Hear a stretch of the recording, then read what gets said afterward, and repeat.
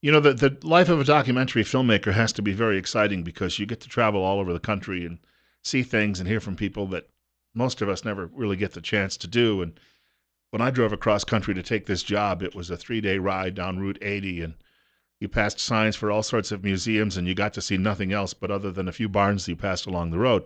But if you're shooting a documentary film, you actually have some time to go into a community, learn a little bit about it, and get some reaction, and perhaps get a flavor for what life is like there. I do want to point out you're listening to News Radio 1310 KLIX and newsradio1310.com. It's 7 minutes after 9 o'clock. 29 now, on our way to about 40 before we wrap up the day. Plenty of sunshine expected. Alan Thompson joining us this morning in studio from, gosh, all the way back in what, on the East Coast somewhere. New York City, right. Wow, this is a trip for you. I mean, to come out of New York City, I've been there, I think, only twice in the last 10 years for a couple of church conferences. And and I remember driving in there one time on the George Washington Bridge and thinking, I never want to do this again. You come to a place like Idaho, it's got to be a real culture shock. Somewhat, but I mean, I'm from Baltimore, outside of Baltimore originally, sort of a quiet little suburb. Timonium or Sparrows Point. Okay, I know the place, sure. Yeah, so kind of a small little steel town. So Bethlehem was there when I was a young man. Yeah. it's not there anymore. So yeah, so it's actually pretty nice coming into towns like this. It reminds me of home a little bit. Yeah. Well, the subject matter has been definitely controversial, and it's several states where this is happening. Maine, in the Dakotas, Montana. Just this past weekend, there was a big demonstration there, and we're seeing it especially in Twin Falls and Boise here. Is there a particular focus of the documentary? Is it about the culture clash? I mean, I think that would certainly be a part of it. I think that our job, in particular, is to come in and be as objective as possible, to present facts, to present situations that are going on, and just to observe and to present it as honest as possible. You have seen, though, the two sides, and one side says, we don't want this. We're afraid of what this could bring. hmm And then you've got the other side, which says, well, you're just being bigoted about this. Uh, from what you've observed, you've probably not found anyone who's really that extreme on either side, have you? Or do those people crop up? The extremists on both sides?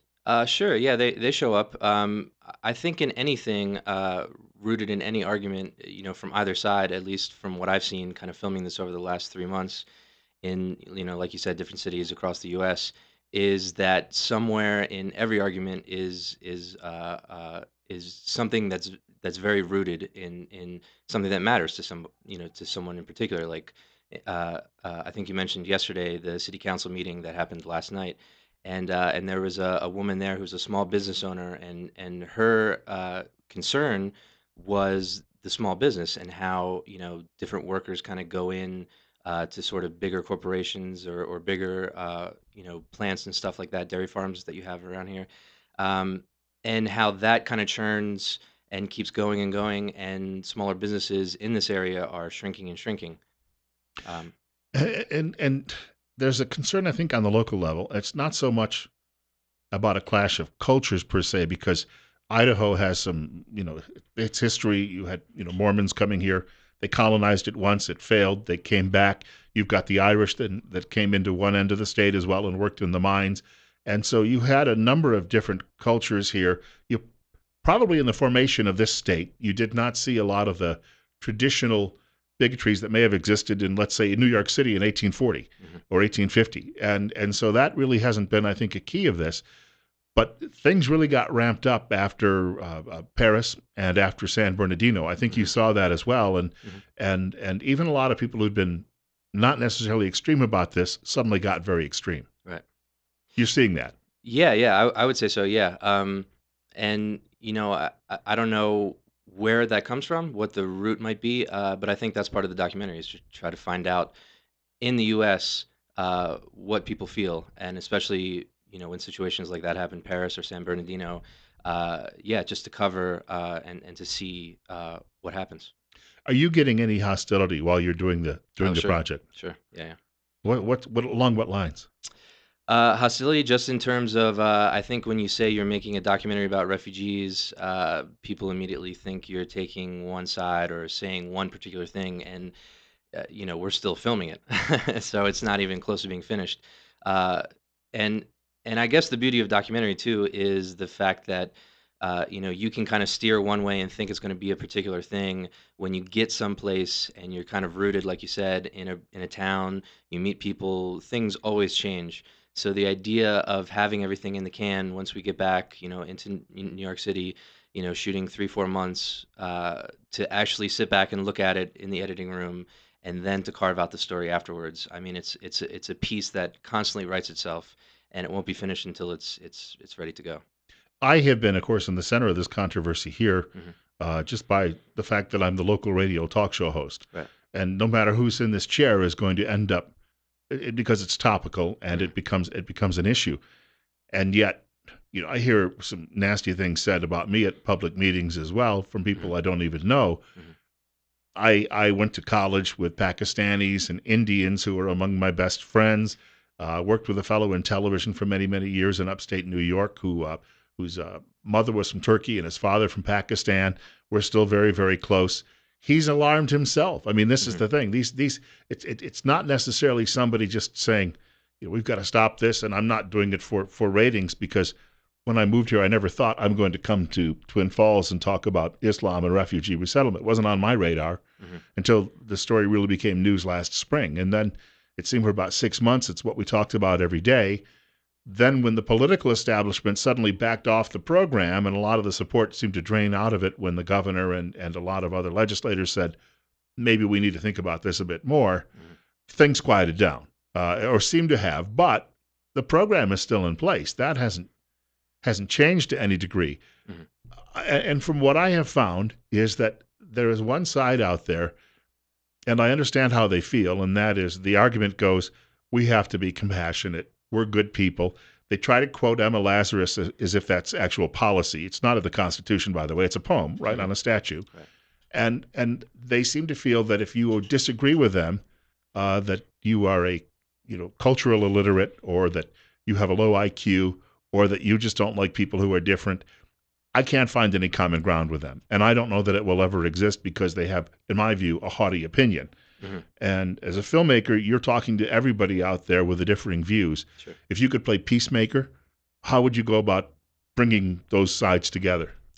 Ooh, that's a difficult question. Uh, just to kind of backtrack a little bit, I think one of the points you made, just when you talk about a place like Twin Falls versus somewhere like New York City or San Francisco, which Mm-hmm. are two other stories that we have in this documentary when it's all said and done, is I mean you can walk down the street in any of those cities and you're going to find a bunch of different cultures. Um, and you're going to see people of all types of different skin color. To come in Twin Falls, and not to say that one thing is the norm, but to see a Congolese person who's 6'5" walking down the street is a little different. Um, Not necessarily a bad thing, but it's different. And I mean, to play peacemaker, I don't know if to bridge a gap. I don't know. I think my job personally to present as honestly as possible the two sides that exist. And yeah, I mean, I think another point of documentary film is to create a conversation. It's not something that again it's once it's finished, but it's the conversation will always continue. Do you think that in itself, at least, will start to maybe get people to look at other people's opinions and maybe some dialogue will help? I certainly hope so, and I certainly hope that people come to it with an open mind and don't come in, maybe with a certain stance or thinking that we're going to say a specific thing, and instead, if they just come in, are open to watching it, open to seeing a humanitarian perspective of kind of what might be going on, from the people who live here, from the people who are coming here, and then just to judge after it's all said and done. Well, your reference to where you grew up. I was driving down Route 83 some years ago, and I was coming from upstate New York, and I was going to the Eastern Shore, and Hmm. I was daydreaming and missed my turn, and the next thing I know, I'm coming into downtown Baltimore behind the wrap up of the St. Patrick's Day Parade. Hmm. Didn't know where I was. Ended up going downtown by a restaurant named the James Joyce, which was packed with all of the party goers. Got around the corner, there's a big hotel, and there's two men, 7 feet tall or so, they're black men, Uh, but in Baltimore, that's not unusual. When I said, "How do I get back to Route 95?" one of them, in a very perfect, almost British accent, says, "Well, the first thing you would do," and he sent me out around past the stadiums, and I got back on the highway. But still, I needed to get to Route 50. I got off the highway, and none of the local folks knew that. Hmm. They didn't know what was on the next block. But the two guys who were here from Africa, Hmm. they knew. They Hmm. knew their way around, and they knew their geography and their directions. But in a place like that, urban setting, I think you're right. You wouldn't find any of that unusual. Hmm. But to come into a farming community where things have been pretty much quiet for the last 100 years, Hmm. uh, anything different, I think people, even in Baltimore, if someone actually showed up after that parade and not just dressed in green, but if they were actually green, people would be a little bit surprised because it would be unusual, right? In Baltimore, maybe I don't know. Yeah, it might be possible. Yeah, yeah. I mean, I think especially with that kind of an urban setting, growing up, just with a mix of all types of different people.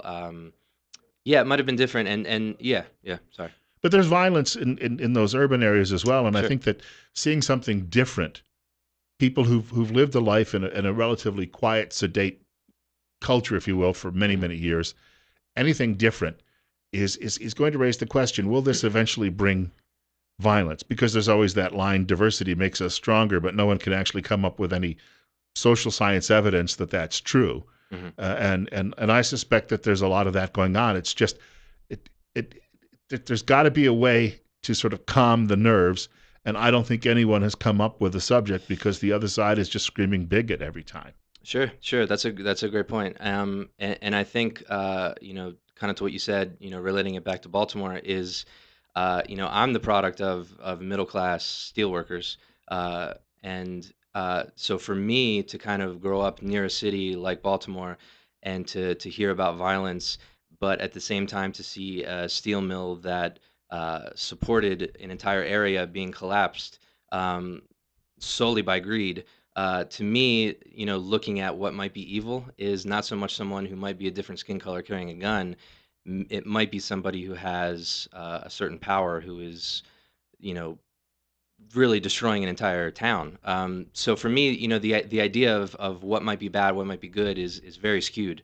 Someone who is a different color who lives in a city doesn't strike me as bad as someone who lives in a mansion in the Hamptons and is closing a steel mill and taking people of my family out of jobs. So the idea of evil or what might rub people the wrong way, what might rub people the right way, what they might be comfortable with, it's always a gray area, and it kind of depends on I think where you come from, what the situation is, but also to present something as objectively as possible, which I'm trying to do with this documentary is Well, hold that thought for a sure. moment. Alan Thompson is joining us in studio.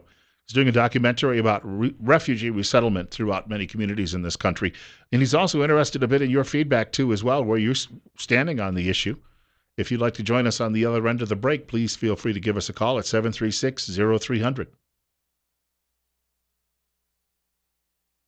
Our guest is Alan Thompson, joining us this morning on Top Story on News Radio 1310 KLIX and newsradio1310.com. He is a documentary filmmaker, and he is doing a movie about refugee resettlement and really about the impact it's having across the country. And as he said, he's doing this from an objective perspective, just trying to get a lot of different voices on it. And he hopes that by putting this movie together, people will be able to see the film and then stand back and make some decisions and might actually even heal some of the disagreements that people have.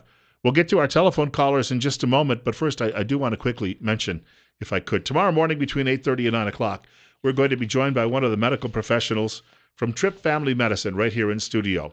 We do this every Wednesday morning between 8:30 and 9 o'clock. One of the doctors or one of the physician's assistants will be joining us. If you have a medical problem or other issue and you'd like to talk to a friendly voice and perhaps get pointed in the right direction, please feel free to give us a call tomorrow morning. We do it every Wednesday. Trip Family Medicine is located directly across the street from the main post office here in Twin Falls on Fillmore Street, and they'd like to remind you life's too short not to feel good. Alan, we have a telephone caller joining us, Okay. and you're up next. You're on the air with a filmmaker. Yes. Good morning, Bill and Alan. Good morning. I'd like to make a comment on what you was just talking about, diversity and things like that. When our government lied to us sneak under the back door, quietly, continuously lie. That gets people riled up. And like we've said previously in the show, when they come in, the governor, he comes in, says everything's good. We'll take and relook at it. And then there's no more said about it. But then things are pushed down our throat, like making too much noise at a church. People complain about that, but yet you could have the call to prayer 5 times a day, and that makes a lot more noise than people singing in a church. Things like this, there's always something bad going on that they're not telling you, and they're just quietly sneaking it in on you. We'll let Alan respond to that. I think what he's referring to is just we've gotten to a point where there's a lack of trust in institutions, and so anytime someone says this will be okay, there's going to be a group of people who say, "Wait a minute." Yeah, absolutely. And I think thank you, by the way, as well, for your opinion and kind of for your insight as well. But I don't think the blame personally should be so much on the people who already practice these things, who are already here. Um, I mean, you kind of made a reference to institutions and what might be going on with that, and yeah, that's certainly a big thing. That's certainly, I mean, that maybe should have the finger pointed at a little more than the people who, were born into a certain way, who are already here and just continuing to live their lives. Want to thank you for the call, and we have a follow-up call. You're up next at 9:27. It's 30, and you're on the air on KLIX. Go ahead. Good morning. One of the things last night at the city council meeting I noticed, and something that hasn't been brought up. I know Bill's done a great job with covering this stuff. Bringing a sworn enemy into your quiet community, I think is kind of the elephant in the room, like last night at the city council meeting even. There's concerns voiced, obviously, of, bringing in a lot of refugees and having, taking jobs away and stuff and all that. And that is a huge concern. But also, we don't know who the enemy is. And, that's a huge concern for a lot of family people out there. This is a, pretty God-fearing community here. And we're bringing in, we've had 15 years of war with an enemy sworn to kill us. Well, we'll let Alan pick up on that, and obviously that's the idea that there could be a sleeper or a sleeper cell involved in any of this. Sure. But to my knowledge, I don't think Twin Falls, and maybe you can correct me, Bill, has resettled many from the Middle East. Isn't it mainly Congolese? Mainly Africans, and I think if any came here from the Middle East originally, they were probably Chaldeans, Okay. and they came with a Christian background. Okay. Yeah. I mean, certainly, maybe in bigger cities, I'm sure that's a possibility. I mean, San Bernardino, that could very well be the possibility for that. Um, yeah. I don't know. I think it's hard to say that you should trust someone to do a background check and to be thorough. I hope that would happen, but certainly they, institutions, the government should, reassess, how they're vetting people. Absolutely. Want to thank him for the call, and we have a short break coming up. Alan Thompson is in studio with us. He's a documentary filmmaker. He'll be taking more of your telephone calls in the next half hour of the program. You're listening to News Radio 1310, KLIX, and NewsRadio1310.com. The show is Top Story with Bill Colley. And if you're looking to call on the other side of the break, the telephone number, 736-0300. Our studio guest is putting together a documentary film about refugee resettlement in various communities across the United States, including right here in the Magic Valley. If you'd like to reach our program today, 736-0300, 736-0300. I'll just ask that our current callers stay on hold for a moment because I got to mention a couple of things here about business. News Radio 1310, KLIX, and NewsRadio1310.com. Alan Thompson is our studio guest. Bill Colley with you on Top Story this morning. We're at 9:33, and we have 30. And we've got to ask you before we get to the next caller, what are you going to call the film? It's still up in the air. Possibly considering The Resettled. Yeah. So at some point you'll have a name, and then there'll be a theatrical release or perhaps a DVD or something will be available. Yeah, everything we do goes up online. I work for a nonprofit, so everything goes up online for free.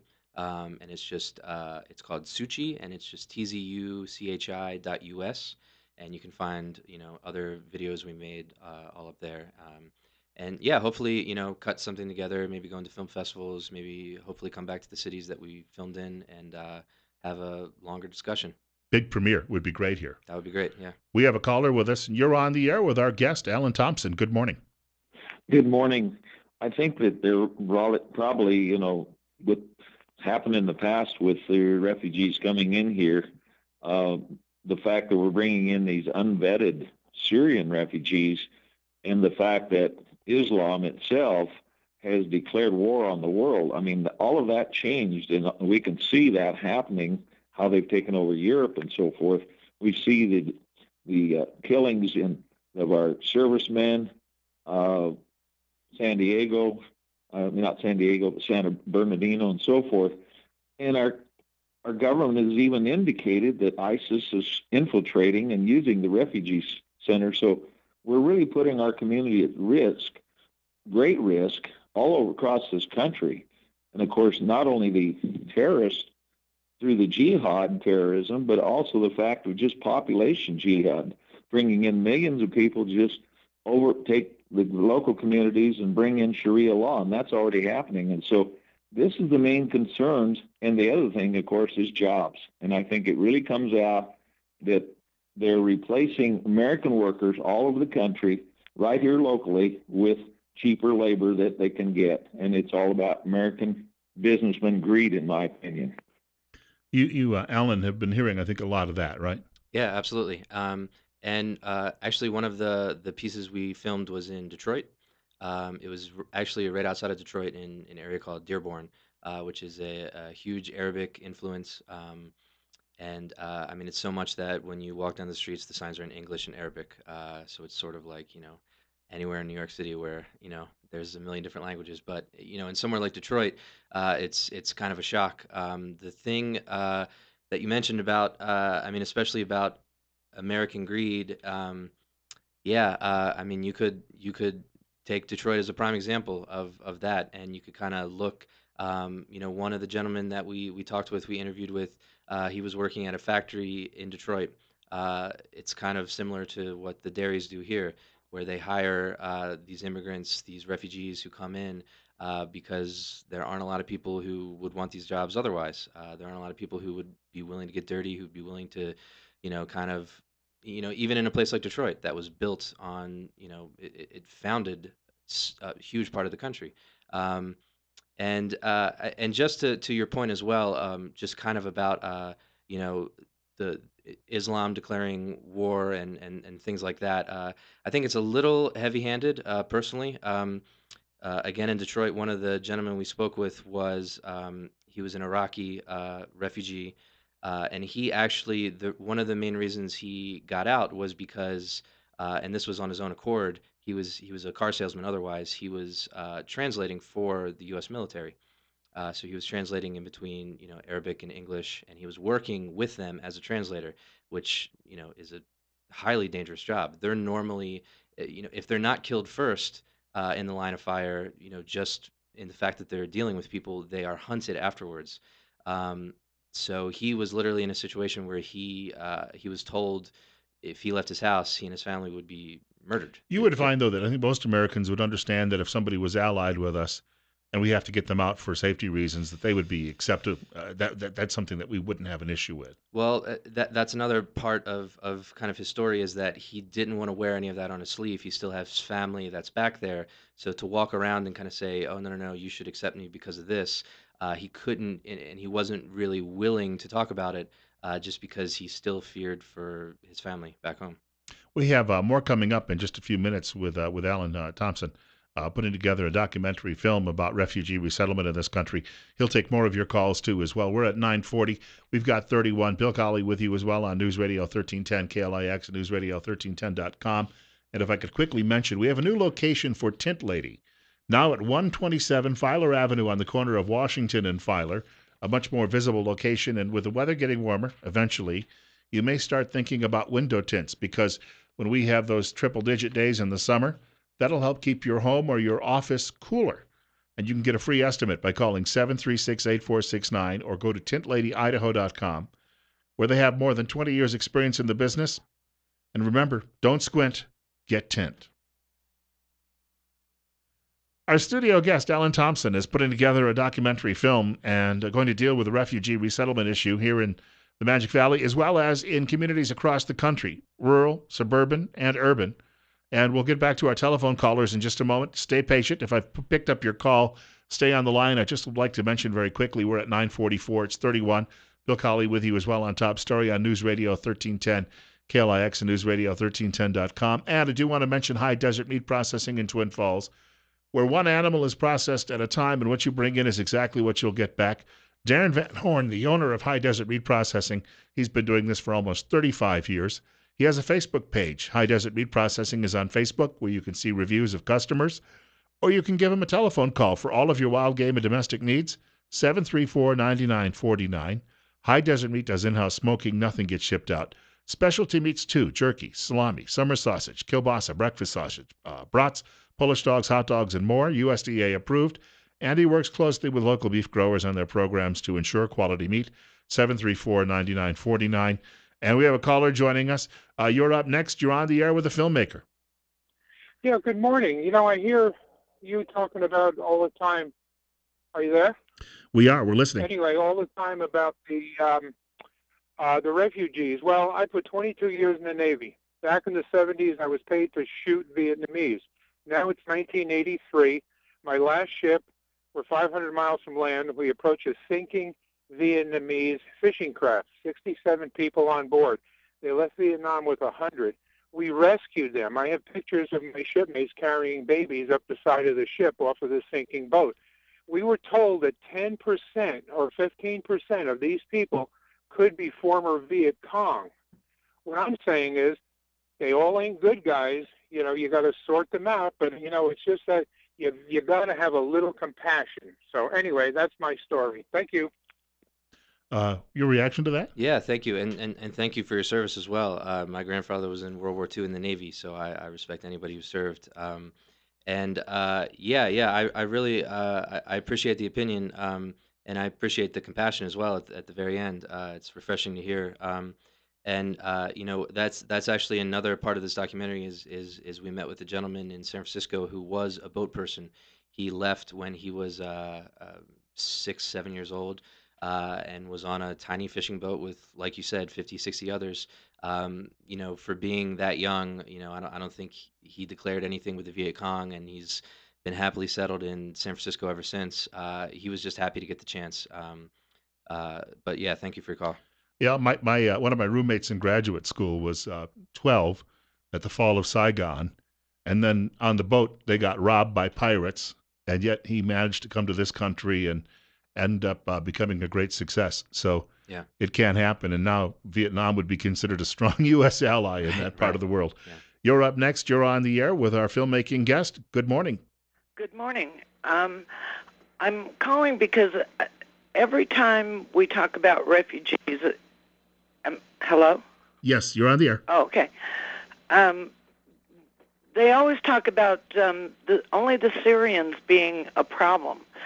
But I don't think that is, I don't think we should look at it like that, because the idea of people coming from the Middle East who are Muslims, the Islamic religion is a political system.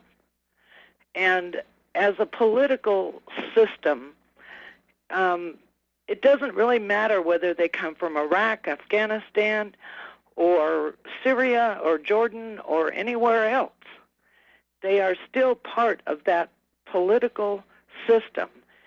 And the idea that people from these other areas would be okay because they were vetted by our State Department and or our military, that gives me absolutely no comfort whatsoever. Can I add something to that? Our caller mentioning the Vietnamese boat people. By 1983, the war was long over with, almost a decade. And it was not a religious war by any means. It was ideological, if I recall. I was young, too, at the time. But she brings up a point, and that is an argument being made that if people are actually practicing Islam, and fundamentalist Islam, and the way it was prescribed when it started, they have a mission. And that mission is counter to a lot of what we believe and what we do, where if someone is not a threat, they may be just casually a Muslim, and in a way they're not even, they're almost an apostate in that sense. But I think her point is maybe well said. We may never be able to mesh these cultures together if someone is practicing their faith seriously as a Muslim. Mm-hmm. Yeah, that's an interesting point, and thank you again for your call.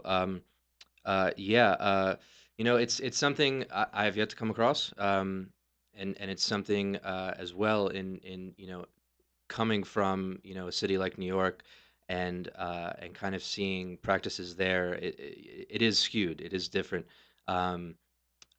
So yeah, I'm not entirely sure like exactly how to answer that. Uh, it is hard to vet someone that way, or to even consider it. If someone is practicing something that might be radical, how would you know? Well, and think about it too. If we as Christians or Jews if we all decided we were going to follow all of those laws from the Old Testament to the T, we would be taking people outside the encampment and stoning them to death for various infractions. So we have, over a course of the last couple of thousand years, evolved culturally to where we don't do that. And yet we're going to be dealing with many people who still, they're told to do this, and they're told if you really believe, they're torn. I mean, they would be terribly torn. Right, and I think it might be, and I can't speak for obviously everybody. I think it might be a bit more casual, especially in terms of their religion, the way that they might accept it. Like you said, similar to the way an Albanian, for instance, who's a Muslim, probably practices his faith a lot. It's nowhere near what a Wahhabist would do. Yeah, sure. And in the same way that someone who's I don't know, a Mormon practices different from a Catholic, or someone who's a Lutheran practices different from a Protestant or a Baptist. I don't know. I'm not sure, exactly how to. Yeah. Well, we'll take another caller with us. Sure. It's 736-0300, and you're on the air with Alan Thompson on KLIX. Yes, in Europe, I get the feeling that the media is covering it up because it seems so destabilized. There seems to be a wash with, refugees. And I just was wondering, like, for instance, the EU has been pressuring Austria because they want to restrict the refugees from coming in. Gun sales in Austria is through the roof. And so I was just curious if you felt that way. I'll hang up. I'm sorry. Was there a question in there? I don't. I think he's just referencing the fact that it's really changed culture in Europe, and the fact that we've seen almost a 180 with the public opinion and people buying weapons to protect themselves. Okay. But Ann Coulter said the other day, I saw some comment she made where she said, if people don't understand the rise of Donald Trump, it's because he's addressing six fears, and this was one of them. And I guess we have to look at that, and probably in this country, and wonder if we're going to go that direction too, that nationalist sort of wall that we'll throw up. I don't know. It's hard to say. I think it's especially the point of this documentary is dealing with situations in the United States. So to compare how we would look at somewhere in Europe, the way they're handling it, that would be a completely different documentary, and something that we're not really focusing on. I don't. It's really hard to say. Especially in bigger cities, the way that they might handle it versus smaller places where you can carry and conceal. Where that's allowed. Somewhere in New York, you can't do that. I don't know. I don't think that it'll go towards the way that Europeans are dealing with it. But the point of this documentary is to find out how the United States and different cities are dealing with it. We have another caller. You're on the air on News Radio 1310 KLIX and newsradio1310.com. Go ahead. Good morning, guys. I grew up in Detroit when I was living at Lake Tahoe, one of my friends from Dearborn, Michigan, came out and told me that a black friend of his came up to him and told him, "You got to move out of this neighborhood." And Dave said, "Why?" He says, "The Arabs are moving in." And Dave said, "What's wrong with that?" He said, "Hey, man, they cut your throat and they don't even take your wallet." Right. Yeah, yeah. Well, I'm still alive, and I made it out of there.